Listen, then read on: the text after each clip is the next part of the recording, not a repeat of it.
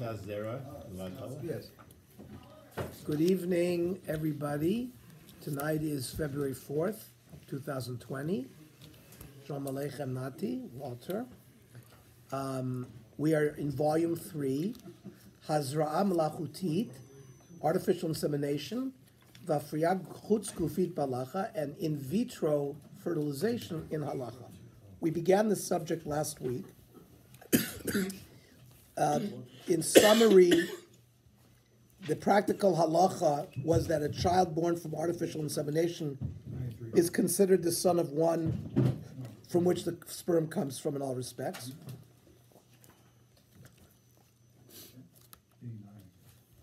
And most have felt that the father is Makayim Mitzvah Pruvavu as well. We did yes, I'm just summarizing. And now we're on page 93 of Hotzah Zer Levatal. So that whether you do artificial insemination or whether you do in vitro fertilization, you need to obtain the husband's sperm. And it's not deposited directly during an active intercourse into the vaginal canal. So that is always going to lead to the lav of Hotzah Zer Levatala. That is, emitting your seed without purpose. So that's a halacha concern when you perform IVF. But it is a purpose. Whether it's permitted to retrieve sperm from the male for the procedure. The halacha generally prohibits Hotzah Zer Levatala, wasting seed, which is defined as ejaculation performed outside of the context of normal marital relations. And that's how the Shulchan Aruch rules in Evna Ezer.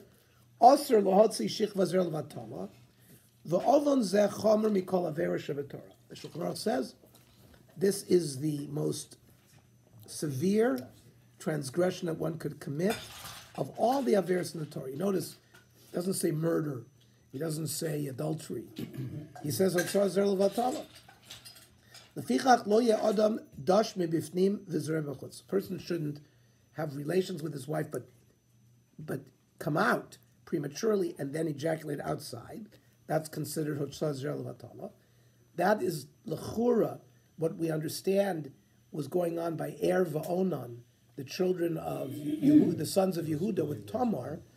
Rashi there says that he was dash mebifnim v'zereh b'chutz because they did not want to ruin Tamar's beauty by having her go through a pregnancy. There were, in the Middle Ages and throughout time, men that had two wives, one for beauty, one for children. And the one for beauty did not get pregnant, and the one that had 7 or 8, 9 children was for children purposes. Maybe Jews did that as well. Remember, Jews were permitted to have 2 wives. It's a form of contraception too. 2 wives. They were able to have more than 2 wives. David HaMelech had 6 wives. Shlomo Melech had 1,000 wives. What happened to the period before 1500, before the Gezerah about having wives? What did they do? We don't hear anything about anyone having more than one wife. They had more than one wife. Yes, you do. And after Rabbeinu Gershom, Who was there? Eli Marcianos grew up in a house where there were 2 wives. His grandfather had 2 wives. So the Sephardim had it all the way through, because the Rabbeinu Gershom, the Isser Rabbeinu Gershom was only for the Ashkenazic world. Okay, so some poskim, such as the Divrei Malkiel, the Rav Malkiel Tenenbaum, who lived in the late 1800s, where artificial insemination was already being done. So the halachic question came to him. He forbade artificial insemination based on this concern of hotzah zer levatala. Gam hotzah zer habal l'toch hashfoferet, right? If the Baal is going to put his seed into like a pipette, yesh lodun sheyei osir. He says it should be prohibited. He's not interested in that later on. It means it's not levatala, because what's the whole purpose of the man ejaculating his seed? He intends to have it put into his wife through artificial means, through a pipette. So maybe you'll argue it's not levatala. Says the Divrei Malkiel, we're not concerned what's going to happen later. Right now, he's doing it levatala.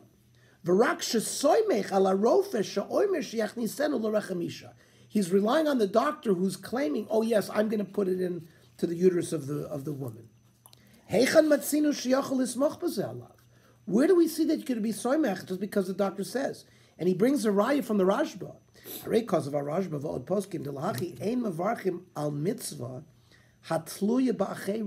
So, for example, let's say there's a certain mitzvah where you need the participation of somebody else. You don't make a bracha for that mitzvah because you don't always know for sure that the other side is going to fulfill their share of it. The after yachzer bo hasheni v'lo tiskayma mitzvah. V'tihi, but you don't make. Yeah, we don't make a bracha on it. V'tihi berchaso bracha levatola. The koshken b'zeshi isra otzarshich vazer levatola hu isra chomer non. And he adds on top of it. Oh, and not only that, but besides the fact that you can't rely on the doctor fulfilling his side, the act itself is an isra chomer. So the Divrei Malkiel prohibited artificial insemination. This is way before IVF. Yeah. Way before IVF. Before it was No, but artificial insemination they did. They did artificial Why you insemination. can't rely on the doctor? Okay, so many poskim, including Rav Moshe, held that insemination or IVF is not considered hotzaz levartela because the ultimate goal of extracting the sperm is to use it for conceiving a child. They don't have this concern that you can't rely on the doctor. It's not the v'yesh eitza shal yedei sharofa yizrok ezera shalo l'toch harechem b'shfoferes tisaber af mizer shalo shel pamachas. So Rav Moshe was told that there's a medical procedure that with one time where they use a tube and they insert it directly into the uterus, this increases the success rate of fertility. The be'uvda didon sheyesh lo isha, and he can since he's married, so he has a wife, and he can have relations with her. Yachol lodush mibifneim l'zos b'chutz. So Rav Moshe says he can start having relations with his wife the normal way, and then come out and ejaculate into a condom or another mechanism. I was always taught in urology, halachic urology, that they can use a condom that you take a little pin and you make a hole in it.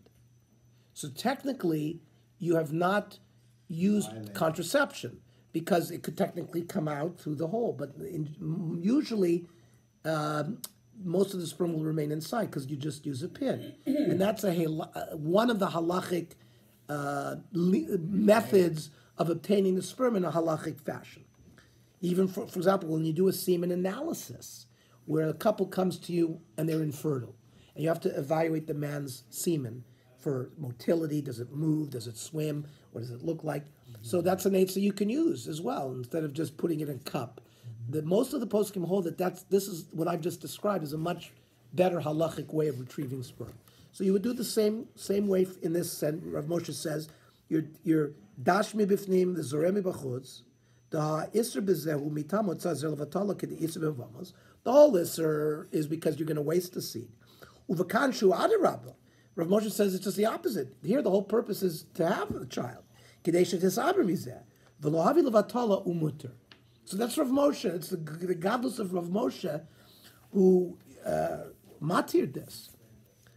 And the Sefer Pua summarizes the different opinions and concludes that nowadays the majority of poskim allow the procedure that is both artificial insemination and IVF, because you still have to obtain the semen from the husband for IVF, but it does not. They're not concerned with otzazar. Says the Sefer Pua. Yesh amrim she'osher lebala hotzi zaro amanas l'shtamish bo lazros mlachutit bishto. He's quoting the Divrei Malkiel. That's the yesh.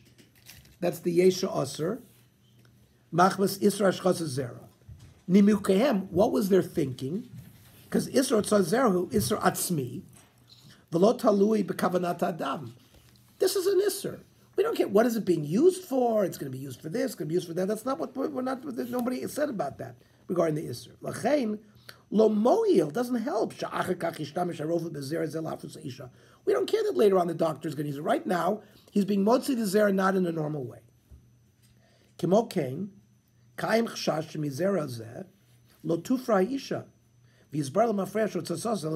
something else. Sometimes they'll use the sperm and the woman won't get pregnant. Again, it's a hozar zelavatala, wasn't used to create a child. It's the same thing when you have a normal relation. Sometimes nothing happens. Okay, but there you haven't been over at zelavatala. There, that's the norm. You're allowed to have relations. Here, you're not allowed to have Hotzah Zer Levatola. So he wants to say, even if you're going to use the svara, that, the whole point is to have a child, he wants to say, but if she doesn't become pregnant, maybe Lemafreya, it's considered Hotzah Zer Levatola, because it wasn't used for the child. Nosaf Bekach, he says a third thing, Yesh Chashash, L'takalot shonot, Kagon Irbuv Zera Abalim Zera Zar, Chelik Mazer Yatsa Mechol Mikra Levatola. There were cases where doctors would mix the sperm of the father with other people's sperm. What reason? I'll tell you the reason. Couples were coming to the doctor because of infertility. So, okay, you evaluated the man and you found that he had normal sperm. And the thought was that the cervical mucus is on the outside. So sometimes with normal ejaculation, they won't swim. So with the artificial insemination, they take a tube, they put it directly in the uterus. Hang on. We're talking about when they used artificial insemination. So in those cases, they would mix it with a man that they had from a sperm bank with normal fertility because they thought there was more chance that the artificial insemination will cause pregnancy. This is before DNA testing, before that. So then, therefore, the mother, she got pregnant. The child was born. It's assumed to be from the father. These were certain cases, and this is so. Now today we have hashgacha because we're talking about in the 1950s and 1960s where there were no halach.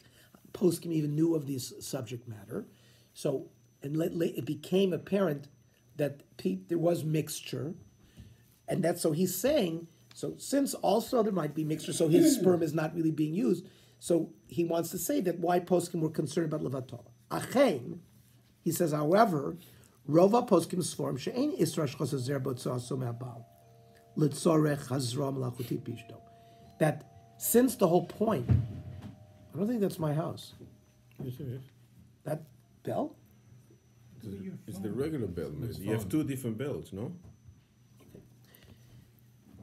So the poskim hold that since the whole point of this is for priya v'revia, there's no hotzah zaratala. Nimukehem ein b'pula zu mishum hashchaz hazer mipnei shakavanahi l'tikunu l'tzorach mitzvah. The whole point here is to correct the problem for mitzvah. Umivchina zu kivan shazer mishamesh lafriya ta'isha. Since the zera is being used for fertility and b'kach hotzah zaratala. Then, pikuach halachti naot yiftor bayot shel takalot b'moabedah. Doing shmirah, making sure that they use the husband's sperm, is going to prevent mix-up. V'yitzur vadas l'gabei yichus. We know for sure who the father is. Kivan she'ein yisur ma'uti bazra malachutit en l'sort ha'pula b'glal chashashut shel takalot. And then Hashem she'ein mekablim et hanchiot ha'poskim. So there's no reason to be concerned. Yesh lo sif al kach shebizman shechelek gadol ma'poskim ha'mitnagdim katvu et divreihem. That when the Divrei Malkiel and other poskim who assered, when they wrote their truvas, sikui hatzlacha shel tipulei puriyot, the success rate of these types of procedures, haya katan mi'od, they used to work 5% of the time. It was very rare that they worked. And there was no shmira, because they said, we have a problem with that. However, kayon, im hitkadmut harufuah, the increasing percentages of success rates. IVF success rates are close to 30-40%. Still not 100%. Each time you do an IVF procedure, not artificial insemination is higher. But in vitro fertilization, which is much more complicated, you got to put it in the test tube, you got to grow, you got to put it.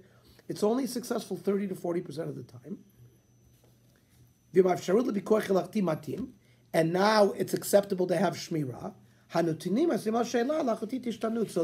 psaks have changed. Now, is there a difference between artificial insemination and in vitro fertilization? Do they have the same halachic status, or they're both mutter and they're both the same? Most of what we've learned so far has been regarding artificial insemination. But IVF, where the fertilization itself takes place in the laboratory, does that have the same halachic status? Think about it. Artificial insemination is very simple. You take the sperm from the father and you put it through a pipette directly into the uterus of the mother. And so the only difference is the child occurs without intercourse. But otherwise, it's very direct. Remember, with in vitro fertilization, multiple steps. Got to take the egg from the woman through a needle from her ovary. Out of curiosity, First, you that- got to get through ultrasound. You have to stimulate the ovary to give them hormones. They make many eggs. They go in. They go in with a needle, and they extract an egg. You get the zera from the father. They put it together. There has to be fertilization. Then, if there's fertilization, One egg? no, they take more than egg, and they'll create multiple How embryos do from they that fertilize it? in a test tube. In a test tube, and then they'll identify multiple embryos will develop, and they might have 10 to 12 embryos, which they'll freeze, and they might use 2 embryos at a time because of the 30%. It's only 30% success rate, so that's why they used to put 3 in. The problem is if all 3 stuck, then the woman had triplets. So they're very careful with that.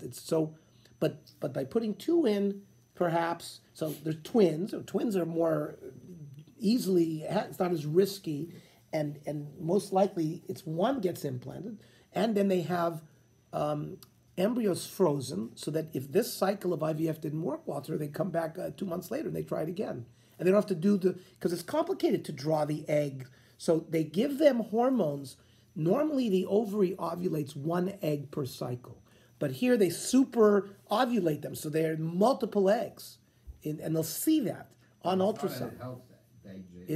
There is slight health danger. There is slight health danger for the mother. So how do What? No, but it's a small percentage. And for it's not. There's a slight increased risk, What would- and there's certainly increased risk. I'm not asking about the couples. Of course, the couples are willing to take the risk. There is a slightly increased risk. I'm asking from the halacha wise. In other words, you're taking the mother and you're putting her at risk. Slightly increased risk, yes. Yeah. So I'm just asking halachic. Nobody ever talks about that. Yeah, they do. I mean, when they talk about elective surgery, Being pregnant is like. You've heard deaths No, like no, that? no, but You it's- have- no deaths, no deaths. I didn't say there's death. So what do you I want? didn't say the deaths, but there's Ernie, potential what complications. would They have to be injected with progesterone. You could get an increase of blood clots, like DVT.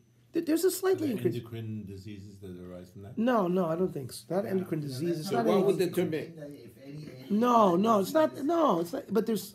Well, But- if they're elevating the hormones, some people can, But for a short period of time. It's just for a short period of time. By the way, when you do an ultrasound and you have to put a needle into the ovary so the patient can bleed, you can have peritonitis. Any medical procedure we do to any patient carries Carries risk. some risk, yeah. So when someone goes for, we dealt with, remember, cosmetic surgery and and risks.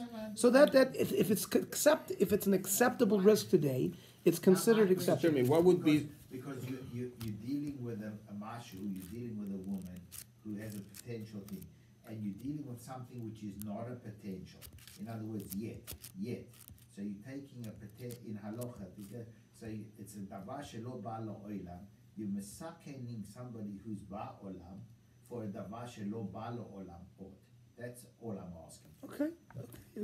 But all fertility is like that. You don't do these You don't do these procedures until a couple has gone through years and years and years of fertility trial. Okay. And by the way, before you do IVF, you usually do a cycle of artificial insemination, IUI, or multiple ones before you do IVF. That's much cheaper, much less risky. You don't have to use hormones. You just, as I told you, just spray pipette and you put it in. But that sometimes doesn't work. They'll always try that before IVF. Oh, that's what I was going to ask you. What determines which method you use? So you will usually try artificial insemination first, much cheaper, much safer, etc., etc. Okay, now you just answered. Yes. Now, don't you have to push the eggs or whatever the semen? Don't they have to be No, they're placed They inside. don't have the to be uterus. pushed in or something dilate the cervix. they have to swim and all that kind of stuff. No So- swimming. No? They implant They it. just implant them, They can period. implant it into the uterus. Yes. Okay. So, let's see the Tzitz Eliezer. The Tzitz Eliezer tells us that IVF is halachically much more problematic than IUI. Reshit, Ba'azram lachutit zera habal muchnas l'toch rachma shel ha'isha. We're talking about artificial insemination. It's very simple. Uveinim ha'pula matzlicha v'ha'isha misaberet mizeh. Whether or not the woman it's successful, she gets pregnant. Uveinim eina matzlicha b'chol ofen shehu ein kanot tzazir l'vatala biyos V'akol huchnas al toch harechem. So number one, the Tzitz Eliezer says, since everything is in the rechem, it's not considered hotzah zer levatola. It's not hotzah, it hasn't been wasted outside. It's actually been placed where it's supposed to go. So even though, you see what the Tzitz is saying? Even though temporarily it was outside, because it's in a, let's say the person ejaculated into a cup. Makes sense. But since it ended up in the uterus, there was no hotzah zer levatala. That's a chidush. But it's only a small portion of the ejaculate that's injected. No. Most of the whole. Yeah. The In artificial insemination, absolutely. Why would you only do part of Why it? do you think They that's want to have million that's there. a- They want to that's a- have million cells there.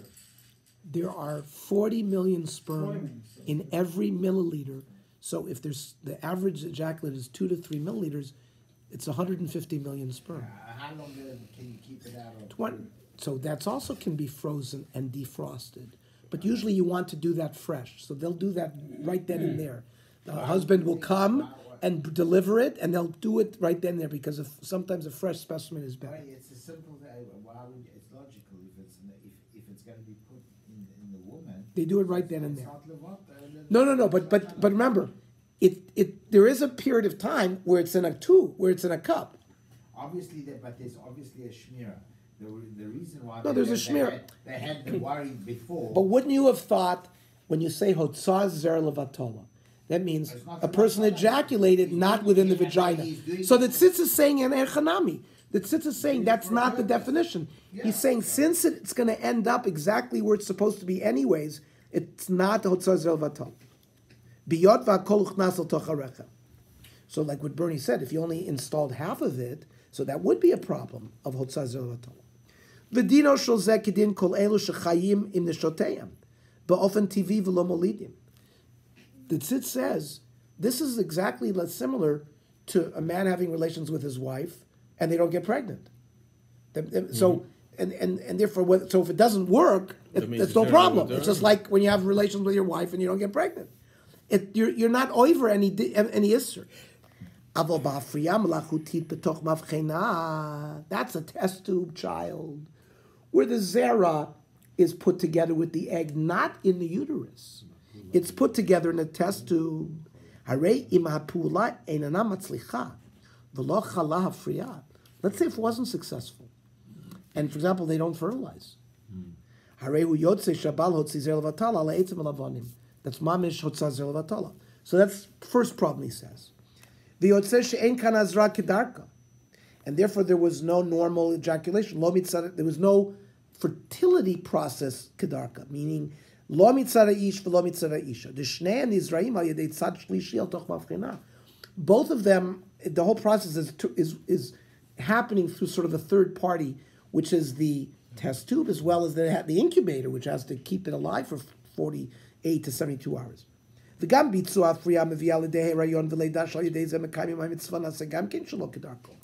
whole process of implanting is also not the normal derech.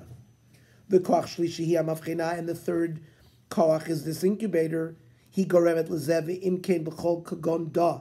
Any example like this? Yeshapir mokum nirchav loymar shekulam yoidu shaloi makaimim klal ayidekei mitzvah priyav riviyah. Says the tzitz. Ki mitzvah leina b'torah tira kedusha. La'or kol ha'omer dvarenu ad ko nira la'niu daiti l'ach de'ein lahatir b'shum ponim esafriyam lachutit k'mavchina. So at the time that the tzitz wrote this, he was against performing in vitro fertilization. Rav Ovadia Yosef allowed IVF when the couple could not become pregnant otherwise, on condition that there's proper supervision to ensure that the correct embryo is returned to the woman. Maskana dedina legabe tinok mavchena shenira shedina shavu l'mashi tira achronim lahatir hazrak azera bal rachamisha.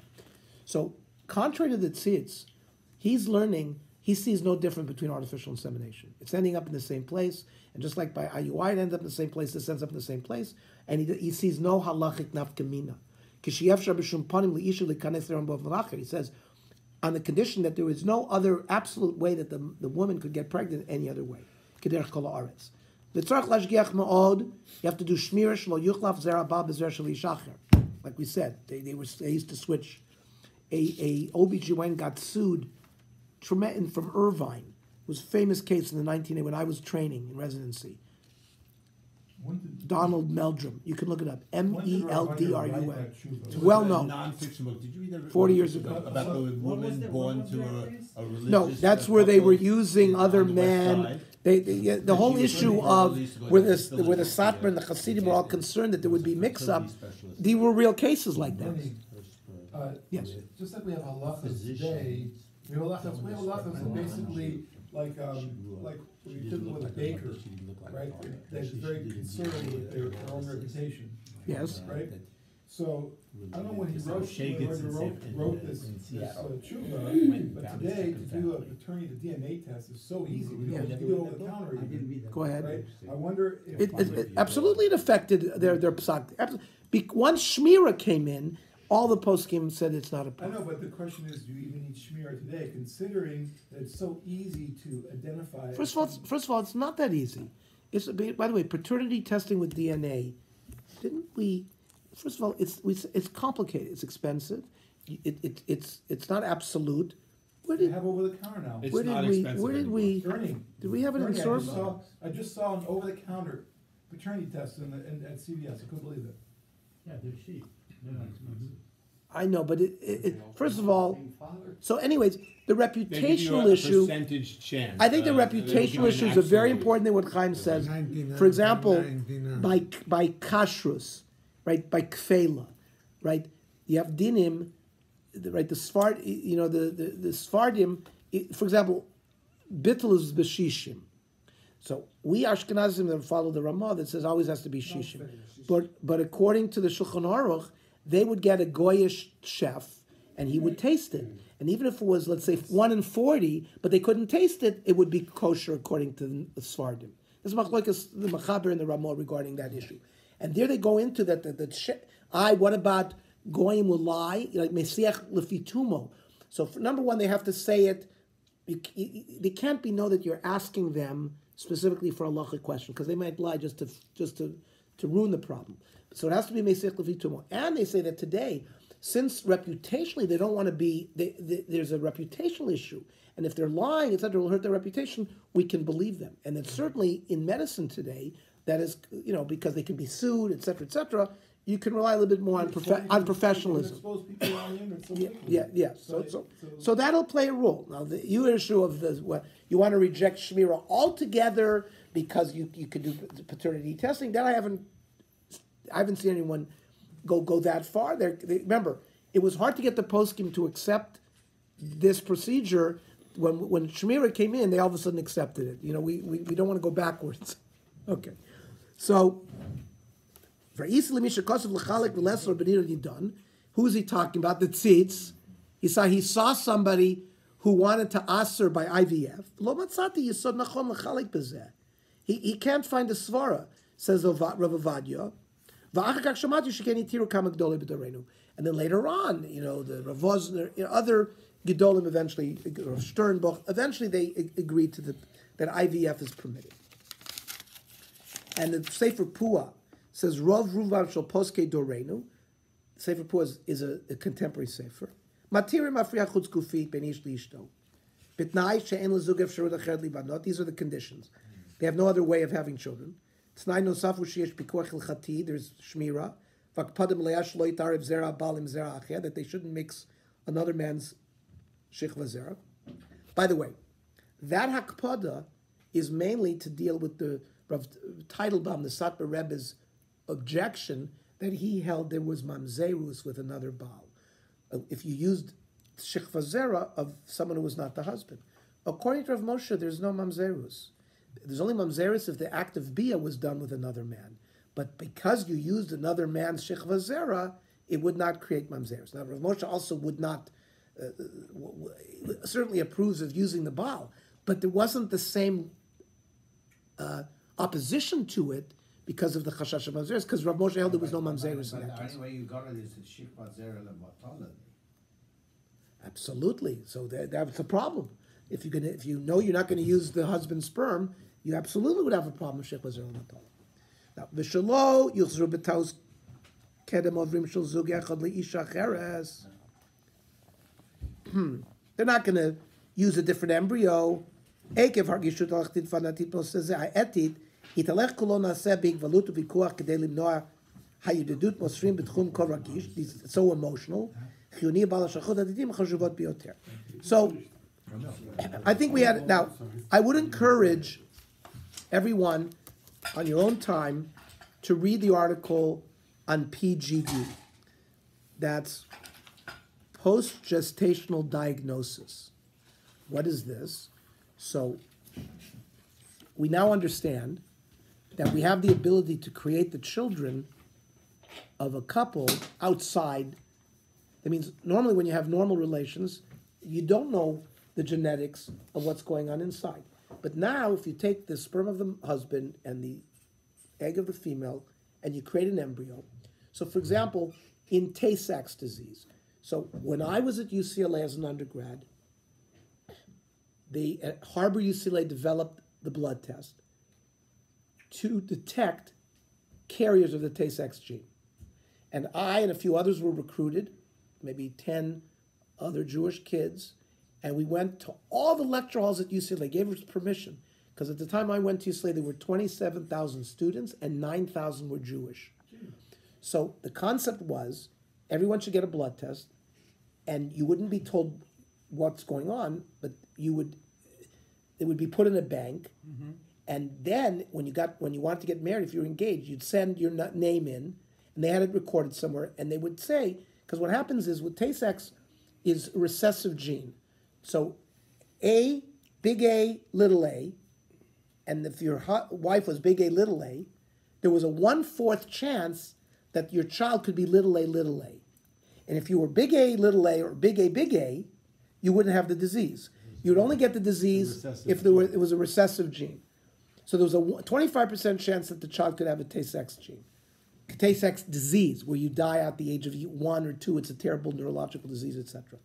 So thousands of UCLA kids, not they were from, everyone went to get the test because it helped them. So the concept was you would not marry that person if you were both carriers.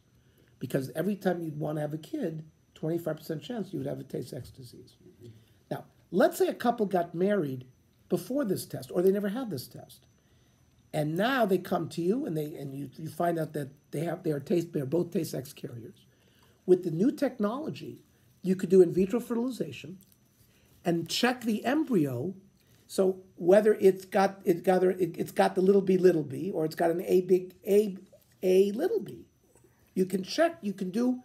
Let's say you're now at the 32 or 64 cell stage. So you can remove one of the cells, doesn't damage the embryo. You can check its DNA, and you can see the chromosome, and can they know whether it's little a, or big A. If it's big A, little a, you can implant the embryo. It's a way to cure Tay-Sachs. And they can get married, but with pre-genetic diagnosis, you can identify and reject that embryo, and only implant an embryo that's going to be a healthy child. That's only IVF. You got now, so there's halachic. Can you go? Are you allowed to do it? So yes, but I don't know who was here in my home. If you remember, Professor Steinberg was in my home a year ago, and gave a lecture that, for example, if you have a couple who's had 4 girls, and they want to have a boy, to Mekayim Purvu, so the state of Israel funds it, and the Rabbanut has allowed this PGD. What they would do is they would do in vitro fertilization. They would reject it if it's a girl, and if it's a boy embryo, they would implant it. So read this article on PGD and whether halach accepts or doesn't accept it. It's fascinating. How about if there were 4 boys and no girls? Could you do it? Say it again? Was it halachically permitted the other way around? Yes, it is, because you're not Makayim Pruvavu. Yeah. What about the cases now, like you have single women who are afraid that their time is going, and they impregnate themselves to have a child? But that's more problematic, because who's the who's the father? There's no yichus, and that's probably halachically not. They wouldn't authorize that halachically, or yes? No, they would. Is that authorized? No. That's how it proves. Well, this is a single girl, so how is she gonna? Is someone gonna sleep with her? No, she gets from a bank, I assume. She gets from a bank. Well, Yeah. so So problem is Chashda. halacha also isn't happy with the sperm bank. No, the problem is Chashda. That's But how they it normally is. want a goyish sperm, right? If Chashda, that all of a sudden she's pregnant and everybody will be This- suspicious why she's Chashad. pregnant. Yeah.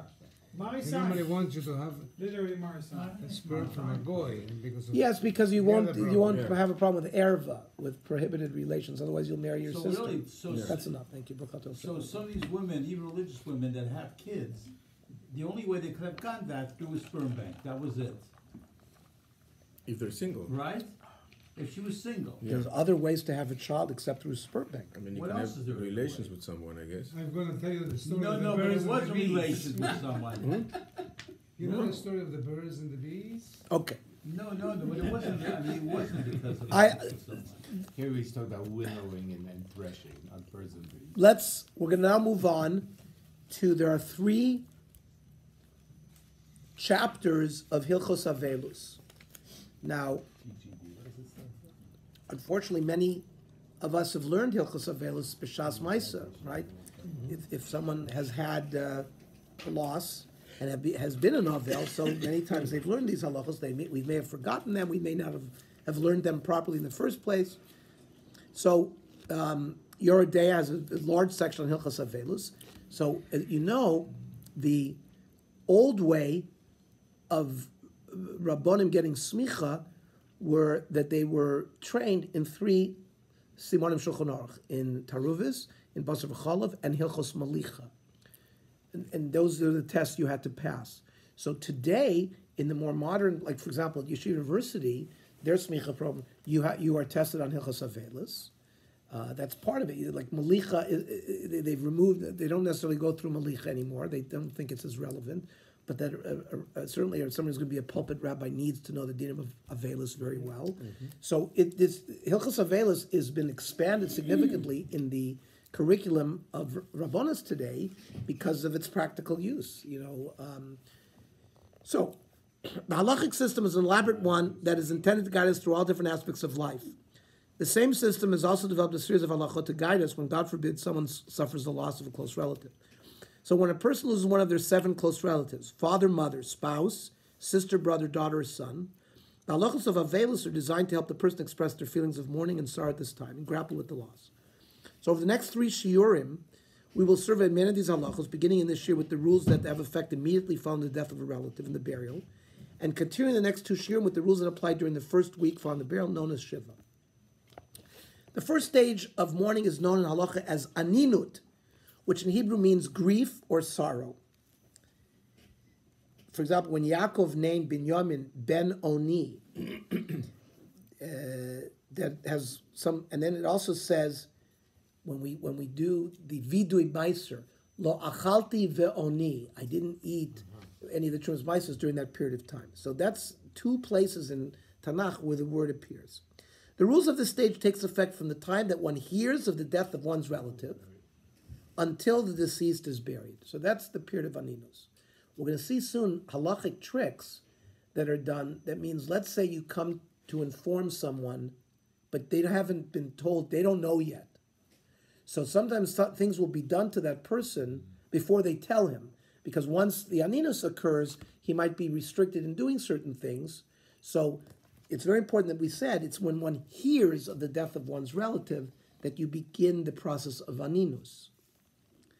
This time is usually when the relative experiences the most severe feelings of shock and profound loss, and consequently the halachic expression of mourning during this time is also quite extreme. As is described by the Mishnah Born Brachas, we just finished in the Daf Yomi, that the mourner is exempt from fulfilling all positive mitzvahs. You notice he's not exempt from lavim. All negative commandments is still machayev to do. But all positive mitzvahs he is exempt. I'm confused. Let's go back. If he had a brother that passed away and they didn't tell him anything until after they were sitting shiva, the family was sitting shiva. after a month. After the shiva, they come back and they tell him. Let's do it. We're going to do this Is that state. what you're No, saying? There's no, not- there's no no, name- no, a name for no. him. Aninus is from the first time you hear of that he died Until until he gets buried. Burial, until So burial. burial only, that's it. What you're talking about, Shmua Krov and Shmua Rechoka, what happens when you hear about the death after he's been buried? We're going to deal with all of that. Right now we're in the period of Aninus only. from when the person died, you hear about it, and he gets buried. What is you're an onen, and you're exempt, and you don't eat meat, and you don't drink wine. Mishnah. Misha meso mutalafonov, potter mi kriyashma, uminat tefillah mikol mitzvah samos b'Torah. Says the Mishnah. Says the Gemara, mutalafonavin, when the mace is in front of you, yes, but v'she'ena mutalafonov lo. But you're not potter from all these things when the mace is not in front of you. So the Gemara says, no, v'riminu. It says, v'eino ochel basar, he doesn't eat meat, v'eino shtosa yayin, v'eino mavarech, v'eino mezameh. He cannot bench, he cannot be part of the zimun, name of varchin alav, you can't bench for him, v'eino mezanin alav, hu potter mi kriyas shema, minat filam, mikol mitzvah somos b'Torah. So, and that seems to whether the mace is there or not. So Ravashi is mataritz. Kivin shemutul alav l'koivroi kemutul l'fonav dami. That means as long as the mace has not been buried, it's as treated as if the mace is right in front of you. Mm-hmm. So all the dinim of the mace being right in front of you is operative until he's buried. Which means that if you can't bury him, then How long would you be an oinen? So, for example, let's say an oinen. It's 3 days an onen, right? An onen on Shabbos. How long? Hang on. We're gonna get to Shabbos. Somebody No, dies in the by war, the time they and their bury body is them, not they come recovered. to Israel, Is that an onen? Sunday they bury them Sunday night. The 6 million, none of them were buried. So people did not stay in Anunias forever. Once we know that they died, that's enough, and there was no burial. So Friday, Saturday, Sunday. Okay, Talk about casualties. Yeah, okay. You're saying the same thing. okay. 64. Steve was 2 years older than me, 65. 65. Yeah, he's in Marlene's class. He was in the Malad Imaginaire with us. Shenemar vayakom Avraham al pnei meso. V'nemar ve'egbra mesim ufanai. Kol zman shemutar lo l'kover kemutar l'fanav dami. So this is how we extended the aninos to the time of burial. Although an onin does not recite any brachos during this time, he is still certainly permitted to eat. So you might think, right, because if you eat without making a bracha, it's ki'ilu goizle ma'kodesh baruch hu, right? You consider a thief if you eat without making a bracha, because it all belongs to Hashem. So maybe, since you're not allowed to make a bracha, maybe you're not allowed to eat. No. You're not permitted to make these brachas. By the way, he emphasizes you're not permitted, i.e., we're going to go into, what if he wants to do brachas? Is he allowed to? And we're going to go through that. It's going to come out from the poskim that you're not permitted to do it. You cannot take on the chumrah, I'm going to be more tzaddik and I'm going to make the bracha. You're not permitted to make the bracha. But you're allowed to eat and drink what you want. Af she'ena mavarech, lo b'tchila v'lo b'sof. V'chein ena mavarech birchas ha'shachar, u'birchas ha'torah, psuki de zimra, u'birchas kriyashma. Ve'ena korek kriyashma. Ve'ena mispalel. You don't say any of the brachas of the davening. You don't say kriyashma. No, we didn't say that yet. And you're not mispalel. Ve'ena misatif b'tzitzis. You don't wear your tzitzis. V'lo miniach tefillin.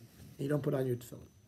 That's the dinim of aninus. What's the story about Shabbos is born, Shabbos. We'll see what Shabbos. Hang on, let's hold on to Shabbos. About the first day of Shiva that you don't put tefillin. I saw Shulchan Aruch. So let's see. This is what we're going to going through all these halachas from beginning to end, step by step. So although the Mishnah more clearly state that one is exempt from reciting brachos and performing positive mitzvahs, it's not obvious whether one may fulfill mitzvahs or recite brachos should he choose. The Yerushalmi holds that one may not recite brachos or perform mitzvahs, and suggests two possible reasons for this prohibition. Why do we have this prohibition? Amar Rav Bun, Ksiv, L'man tizkor yom seischa me'eretz Mitzrayim kol yemei chayecha. So you should recall the going out of Egypt every day of your life. When? Yomim shat oisik ben b'chayim. V'lo yomim shat oisik ben b'mesim.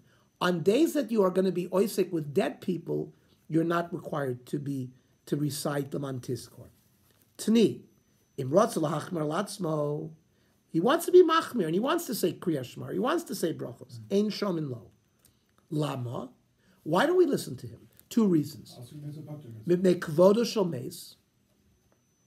It's an honor to the mace that you see it is shaking him up so much that it's a cover for the mace. Oh, mishum she'elo mishi yasem. Now, if the burden is on you to bury him, so you should not be occupied doing other things.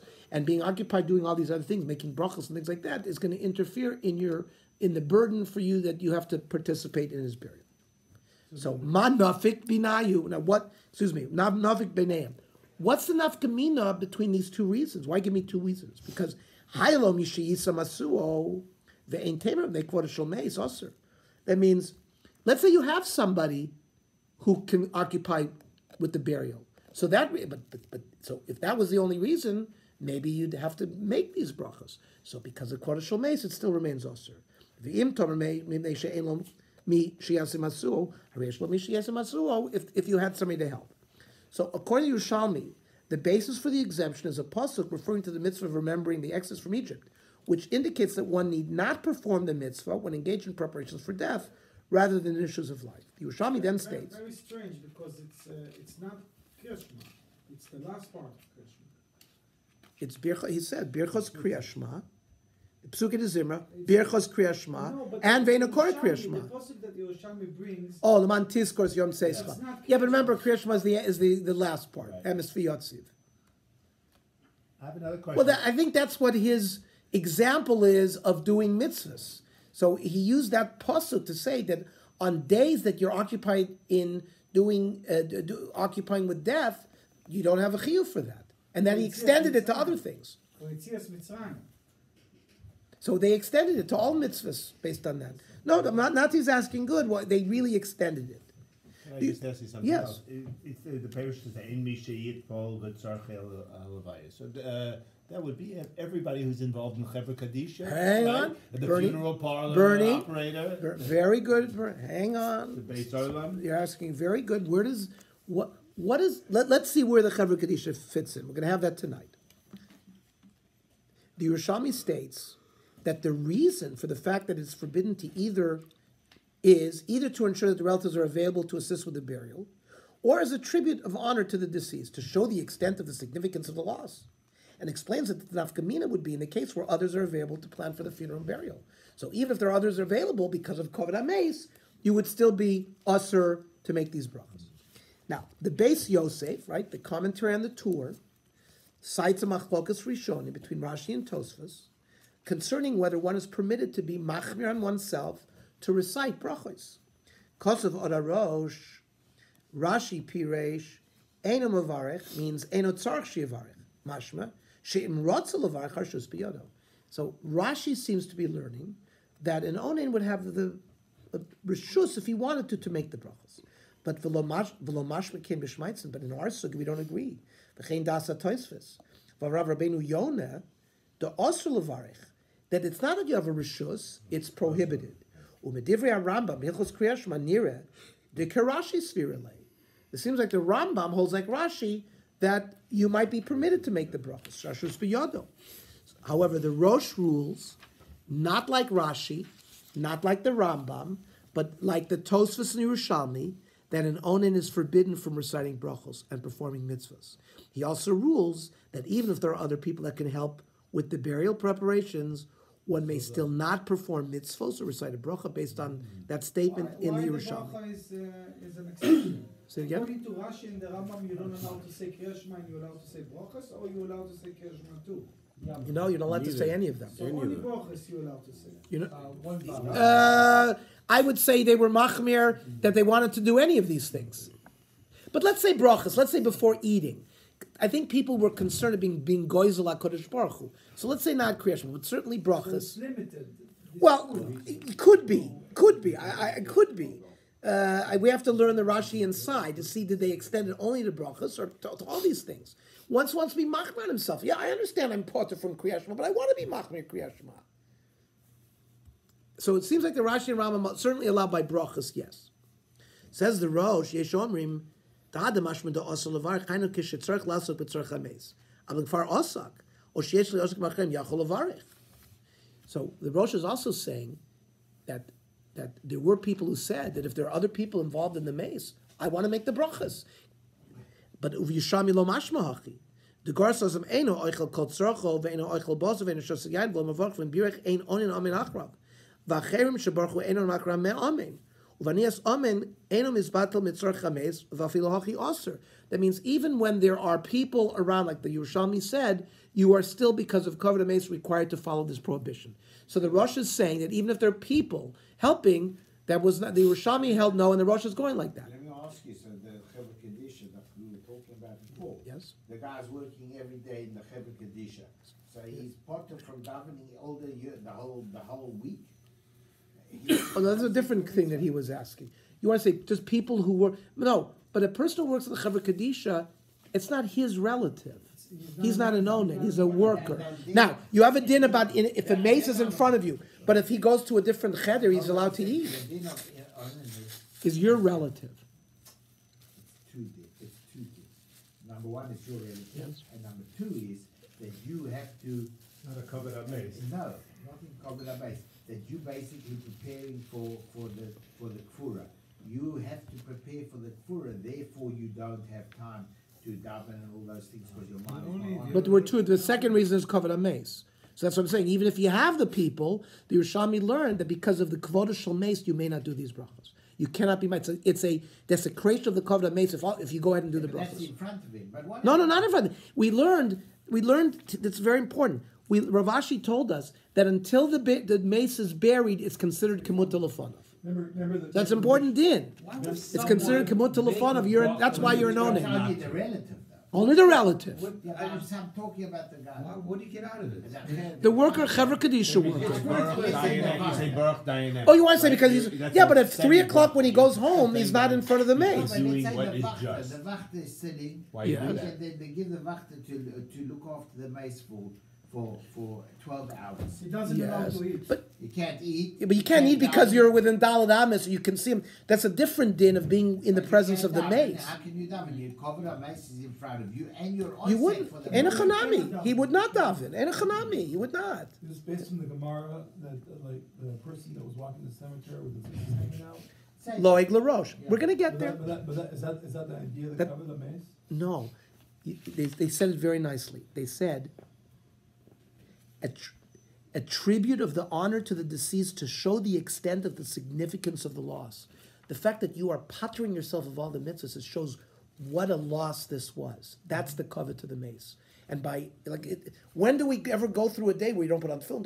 You understand? It's an act of mourning that is a cover to the mace. So it's not the notion of the mace. No, not doing yet. More mitzvahs. No, the Loeg LaRoche is going to come. That's why in front of the mace, you can't do certain things. But you're an onen even when you're not in front of the mace. Okay. So the Shulchan Aruch rules that one is not allowed to be stringent upon oneself. He's posking like the Rosh. Remember, we have a rule in general that the Shulchan Aruch followed the Rambam, the Rosh, and the Rif. I don't know how the Rif poskin, but I would assume that perhaps the Rif also said one should not be machmir, because he usually went 2 out of 3. Because the Rambam said that you're allowed to be, you have the rishus to make the brachos. The Rosh said no. So whatever, the Shulchan Aruch, the Marana Rav Karo followed the Rosh. Since it cites that the opinion without any dissenting one, it also rules that Aninos applies even when others are taking care of the needs of the burial in accordance with the Rosh. It means, even though, Bernie, you've given the mace up to the Chevra Kadisha, they're doing it. Because of the second reason of the Yerushalmi, of the covet of the mace, you as the onen still are not permitted to do all these things. Right, because there's still some things that you might have to contribute. They might ask you something. By the That's way, reason. Jerry, you're right on target. We're going to see that very shortly. The Shulchan Aruch says right away, even though you're not required, you're not needed for the tzarech hameis, you're a potter. כגון שיש לו אחרים שעוסקים בשבילו. ויש אומרים שאפילו אם ירצה להחמיר לעצמו לברך או לאנוס אומן אחר המברכים, אינו רשאי. You're not permitted. Now, in the event that the relatives are not able to deal with the burial preparations at all, for example, they do not live nearby, or the body's been handed over the Chevra Kadisha, it seems that in principle the laws of Aninot are no longer in effect, as recorded by the Yerushalmi. Says because there's another Yerushalmi. It says like this: Nimser l'rabim. That means it's given over to the public organization that deals with Kvura. Oichel basar v'shos yayin. Seems like he's not known it anymore. Nimsar l'ktefayim. Ktefayim is like pallbearers. People who are going to carry the mace on their shoulders. Is kamisha nimsar l'rabim. So, and this ruling is accepted by the Shulchan Aruch. Malkum shenogim katafim miyuchadim lotzia mace. There were special people that I guess would take the mace out of the house. And they would bury him. Mishemasru lahem. Once it was given over to them, mutar makrovim bebosar v'yayin. Afilu koidim shotziu me'abayis. That means they come into the house and now they're responsible. Even before they've removed the mace from the house, they already now can eat meat and wine. Sheshuv eina mutal aleim. It's considered. Hang on. The halacha is going to develop here. However, the Piskei Tshuva states that this applies only if the relatives will not be participating in the funeral. So, for example, let's say the mace is actually going to be removed and you're not going to go with it. So, in a chanami, at that point, your aninas will be over. But if the mourners do plan to participate, then the laws of aninas continue until the completion of the funeral. It's important halacha, particularly today. So when you send the body to Israel, as soon as the body goes to the cargo area, so let's see.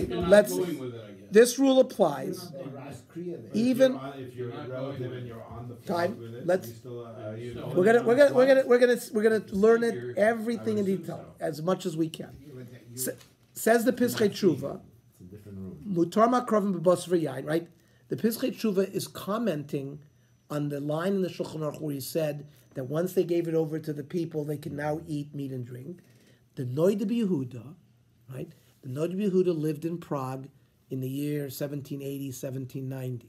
Okay, he's one of the first, what we would call modern achronim. I would include him in the Chassam Sofer, the Kiva. These are the giants of the early. I would call them the early achronim. You know, Rav Moshe is an achron in our generation, but you're talking about 1780s. The Chassam Sofer was 1810. So the Noid of Yehuda, Chelik Yerodeya, Mibei Yerushalmi, the Kol Sheken Shechayavim b'mitzvahs Ayin Shani. He said certainly they're chayav in mitzvahs. Od Kosav Sham Shechochech Loimer Tahad Nimsor L'Ktefayim Mahani. Giving it over just to the pallbearers will also work. Like when they're going to take them to a far place. And if the oin is not going with them, period. But when the relatives are going to go, so even though you've given over to the Chevra Kadisha, lo mahani masira, giving over to the Chevra Kadisha is not helping. Ayin sham taimo. Mitams that nagu bim komenu, says the Piskei Tshuva, in our minig, sha'onanim amtim lispalel ad achra kvura. They're still potter in tefillah. The only time they daven is once the tefillah, the kvura is done, and then they daven. You know, if it's not, the zman hasn't passed yet. Af shekvar nishpashu ma chevra kadisha bad malkum kvura. They've already made the deal with chevra kadisha. They know where it's going. They made all the deals there. V'nosulam otzaz v'tachrichim. They've given everything. The tachrichim, the otzaz, and they paid kiven dim komenu gam akrovim holchim zras kvura. They remain connected. And the Gesher HaChaim, Yechiel Michael Tuchachinsky, states as well that the custom today is to continue the period of aninus until the burial, if the relatives participate in the funeral. Look at the bottom. The rule applies even according to those that hold that the restrictions remain in force when others are engaged in funeral preparations. In that case, the relatives may still need to be involved in the planning somewhat, while here, the ones dealing with the remainder of the preparation, such as the tahara of the body, are experts who take care of everything without any being in contact with the relatives. So, says the Gesher HaChaim, Bizman shegamru ha'oinanim l'sadir kol inyonei hameis im ha'chevra kadisha. The family who were oinanim, they finished all their things with the chevra kadisha. Mitzad adin paskaninus miyad shedim sarmeis of nei chevra kadisha l'sasik p'taraso. Remember, the Shulchan Aruch, the Yerushalmi said very clearly, once you gave it over to the rabbim, your aninus is over.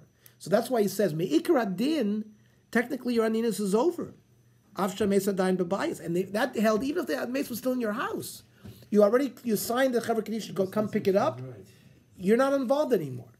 But kigam tamarishon mikovid ameis gam hu yashvu rak bizman sheyesh od tzorchit askuso v'lo shkvar sidru kol yonov. So for the honor of the mace, you still should do it. Ulam achrei shenogim harbe avelim lilvos ameis l'kvaraso. Most of the family is going to go to the cemetery. Now, again, it seems like there were people who didn't, but since harbe do go, umehem mishtatvim b'nesiyas hamita, of course, they also carry the coffin. Av she'ein tzorch behem. Now, there may not have been a need for them because there's already people hired to do it. Einam poskim amalavin es aninus at stimas hakever. The aninus does not end until the kever is closed. How close a relative do they have to be? Well, we know the 7 primary relatives. That's part of that. The 7 primary relatives. Shazman chalos avelus. Now, we're going to see. Now, once there's stimas hakever, now you have a din of an avel, about shaving, showering, laundered clothes. That doesn't hold by aninus. Now we're going to deal with, well, does that hold in the period of aninus or does not hold in the period of aninus? And there's going to be a debate about that. Did you follow? That means the dinim of avelus, where you don't shower, you don't shave, and you take off your clothes. Was that supposed to be noig during the aninus period or not? So we're going to see meikra din, no. But we're going to see, so we'll see that debate. Let's just finish. So listen, gentlemen, if people are on the way to the funeral, but there are people staying in the house and not going to the funeral, once the mace is taken out of the bias, they are no longer aninus. So there are parts of the family that will break the aninus at different times. Those that are going will be in oinen until the stimas hakever. Those that remained in the house and did not go, and then there's going to be an interesting thing. Even for them, these dinim of avelus, which means showering, shaving, shoes, and all that, will not start until they hear signal. Somebody calls them and they say, "Oh, the mace is buried." Okay, did we get? Avelus is complicated. So let's just look. Aninus we've talked about up until Misa, up until the burial. You expect the Avelus to be So a they're in the lower house. madrega than the Aninus in terms of suffering. Very nice, So but why it, but do you do that? You but said Aninus that's is not but halacha. Aninus is different. We are potter me those things, but the din of Avelus does not start until the Kvur is